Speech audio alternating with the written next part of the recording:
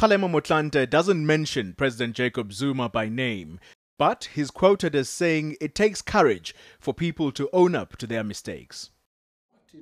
Similarly, senior ANC leader Enoch Godongwana reportedly said that in order for radical economic transformation to work, a functioning state free from corporate capture is needed. These comments come in the middle of a raging debate within the ANC-led alliance about the influence of the controversial Gupta family on President Zuma's administration. The latest reports suggest the family held a secret meeting with Nhlanhla Nene's deputy, Mcebisi Jonas, to offer him the job of finance minister. Some say this isn't surprising, as leaders like Fikile Mbalula had a similar experience. You remember he was campaigning to be the Secretary General of the ANC. He said that in public, not only privately with me, but in public. He said that he first heard of him being appointed to the Ministry of Sports from the Guptas, and this is what drives some of us mad. I mean, how is that possible?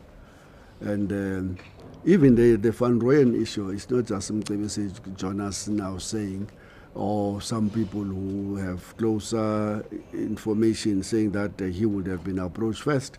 But I came to know about the possibility of Van Rooyen moving into that ministry at least 2 weeks before that happened. And again, the people say that that's what the Guptas are punting. And when it happened, I said, well, there you are. The Guptas have told eNCA that the allegations about their alleged involvement in the finance ministry shake-up are untrue. The family says it's prepared to take legal action to protect its reputation if need be. Meanwhile, the ANC has dismissed the Sunday Times story as gossip. Those criticizing the ANC government are people who no longer hold leadership positions and therefore have nothing to lose. The only exception being Enoch Godongwana, who chairs the party's Economic Transformation Subcommittee.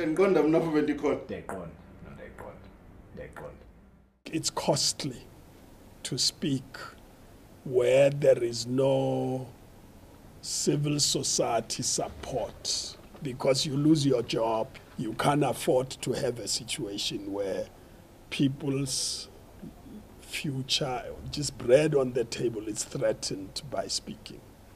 And we need to get to a stage where people have the courage to speak because they know the people are here. And I think that's critical.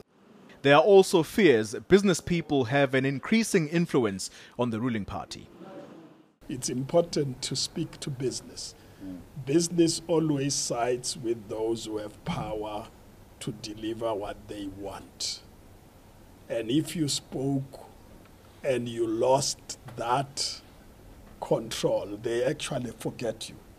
They pack you away, go to those who have power to deliver what they want. The ANC is heading towards the local government elections with more and more people calling for President Jacob Zuma to step down. Whether this criticism will affect the ANC's performance at the polls remains to be seen.